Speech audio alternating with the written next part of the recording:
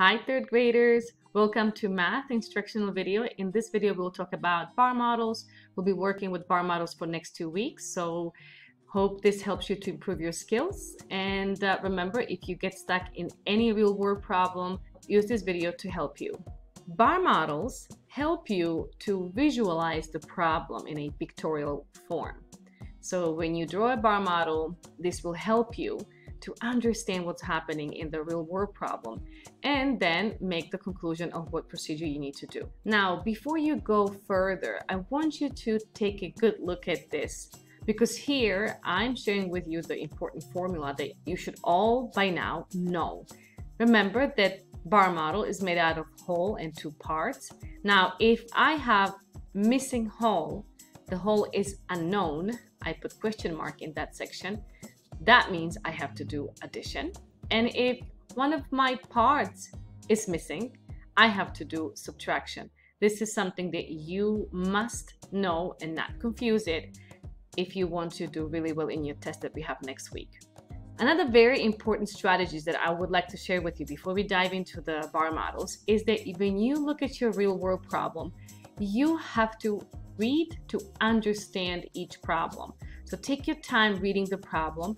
You might have to even read it twice or 3 times. Next thing you do is highlight the words, the key words, such as more, less, fewer than, total, in all. I recommend you to highlight those words, and then you will proceed and draw the appropriate model based on these keywords. So don't forget to take that step. And then, of course, once you draw your bar model, you'll have to fill in all the given data. Just be careful where you put the numbers, okay? That you place them correctly. And then you will interpret the model. You will decide for the right procedure. You'll know if you need to add or subtract depending on the formula that you already have in here. I know you do. So let's look at the types of bar models that we can run into when we are reading real world problems. These are the types of bar models that you will need to draw depending on what's happening. So this is the first one, basic one, part-whole bar model. It will look like this, and this particular bar model, as you can see, we know the parts, okay, but I don't know the whole. And so if I have a bar model like this in front of me, I know that the procedure I will do when my whole is unknown, I have to do addition. That's correct. You have to add these two parts to find out what the whole is. And of course, the answer will be bigger, right? The number has to be bigger than any of these two numbers, right? The scenario for this problem, I'm sure you're thinking of what could it be, right? For example, we could say there are 320 boys and 45 girls. How many children are there in all, right? So this would be an example of your part-whole bar model. I will show you another example of where we would use this part-whole bar model. For example, here we have Mrs. Jones buys a cake for $15 and has $42 left. How much money did Mrs. Jones have at first? Now remember to use the strategies I told you. Go back and read it again so you can understand the problem. Again, Mrs. Jones buys a cake for $15 and has $42 left. How much money did Mrs. Jones have at first? So when I analyze, I can tell that we don't know how much she had before she spent the $15. We know she only has 42 left, but what was the total before she bought the cake? So I know that my question mark will be in the whole, and the smaller number will go to the smaller part, and the bigger number will go into the bigger part. And when I look at this bar model, I know that if my whole is unknown, I must do addition. Now let's look at another part-whole bar model where you have a part missing, because that could happen too. For example, I'll know that there's 547 children playing in the park and 120 of those children are boys. How many are girls? That could be an example of this bar model that I would need for that particular problem. So when I look at this bar model, my part is unknown, so the game will change. If the part is unknown, the procedure I will decide to do in this situation is subtraction. That's correct. You have to subtract to find out what the part is. Let's look at another example of a problem where we would use this part-whole bar model. I have a Ben who has 60 baseball cards and football cards in all. Okay, yeah, I know you see that keyword right there, in all, right? He has 24 football cards. How many baseball cards does he have? All right, so again, first thing what you need to do, read it again if you need to understand the problem, and underline, highlight the keyword. I'm highlighting the word in all because that tells me that I know my total. That is why I'm going to draw my bar model with the total number down here because I know the total. Now, of course, if I know the total, that means I should definitely know one of the parts. And one of the parts that I know is 24 football cards. Now I need to find out what is the amount of baseball cards. So I'll put a question mark right there because that's the unknown part for me in this real world problem. Okay, looking at this bar model, part is unknown. So I know based on the formula that I already have in here, I have to go ahead and do subtraction.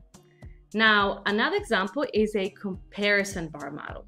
Comparison bar models look like this, where you might know the total and you might know one of the parts, and then there's difference section where we put that number that has the more or less or fewer word next to it. So in this case, I could maybe invent a problem, okay, that would go like this.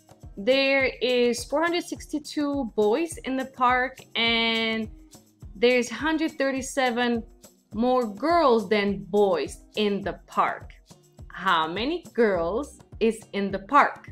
See what I did here? So I use the sentence more than, so that calls for comparison, no doubt. I am here comparing boys and girls. So the bar model looks different because it has the different section right here. And we always put the number that has the more than or fewer right in this section. So here, looking at this comparison bar model, I know the difference, I know the other part. Oh, I don't know how many girls are in the park. So my whole is unknown. If my whole is unknown, the same formula applies to any of these bar models. And the procedure I will do is addition. That's correct. So I'll add these two and my answer will be there is 599 girls playing in the park. Let's look at another example of a problem where we would use comparison bar model. Now this comparison bar model, again, I know the difference, right? Grant buys 345 fruit bars, there's Grant. Now Ken buys 230 more fruit bars than Grant. Now I'm going to highlight the keywords because they're screaming for me. They're calling me to highlight them.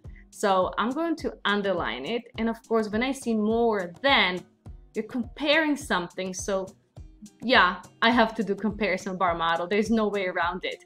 So this is my comparison bar model. It has these parentheses. That means I have here my difference section. Right? This is where I put the difference number, the number that has the more or less or fewer. Sometimes I might not know the difference, and that's okay. There's no problem with that, but still I will draw comparison bar model because I'm comparing. Here I'm comparing the fruit bars that Grant bought and the fruit bars that Ken bought. So if my whole is unknown, I have to do addition. Don't forget with comparison word problems where you have more than words or less than or fewer than, you will be drawing this type of bar model.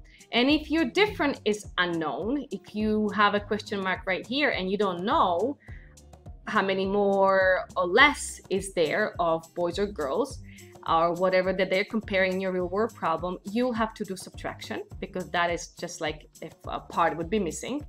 If the unknown big is missing, this section right here, then you will have to do addition. And if you have the unknown small missing, then again, you would have to do subtraction. If any of these two are missing, there's subtraction. And if this big one is missing, that is a case of addition. Okay, so if it's big missing, the big section missing, you do addition. And if any of these small ones is missing, you would do subtraction. I hope that helps you.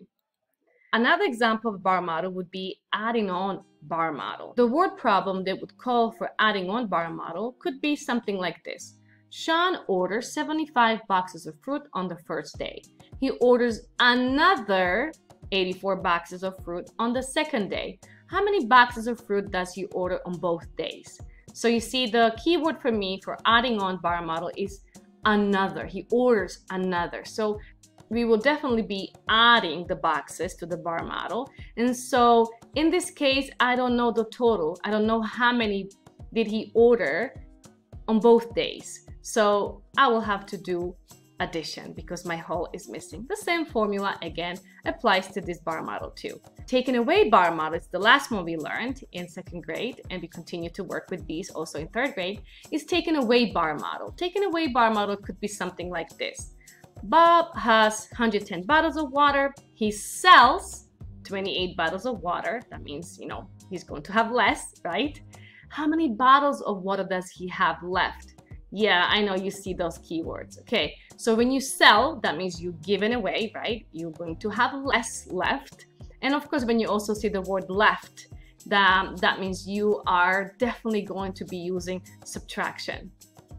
And your bar model will be drawn like this with an arrow going out because you are taking away this amount of bottles from your bar model. And the other part is with question mark. Is unknown. And so if my part is unknown, I am doing subtraction. All right, so please take a picture of this in your mind again. If you still don't have it in there recorded, please take a picture of it again.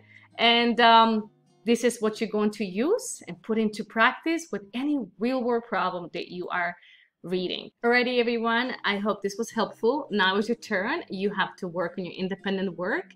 Write answers to these 3 questions in your Schoology assignment.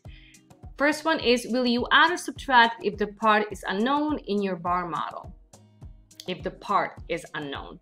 Number 2, write 2 keywords that help you to decide that you have to add. Okay? And number 3, what is the keyword that calls for comparison bar model? And this is what you have to submit to your teacher in Schoology. All right, everyone, thank you for watching. I hope you learned with me. And don't forget, the formula that you're learning, it's just like when you memorize your Bible verses. You memorize them so you can apply them in your life. The same thing you have to do with the formula that I gave you in this video. Bye, everyone. God bless you.